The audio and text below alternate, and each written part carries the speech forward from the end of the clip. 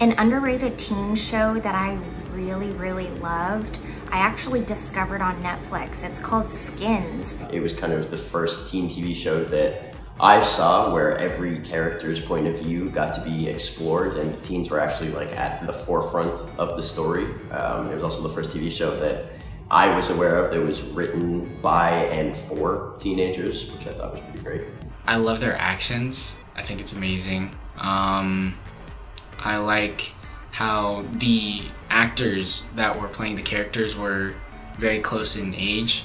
I feel like with a lot of American teen shows that we see nowadays, the actors are like in their late 20s and playing high schoolers, so yeah. And then probably the relatability of the show. I think it gives a pretty real portrayal of teenagers going through it. I love the show so much because it was just so dark and mature, and even though these storylines are played out by people who are young and characters that are in like high school and middle school.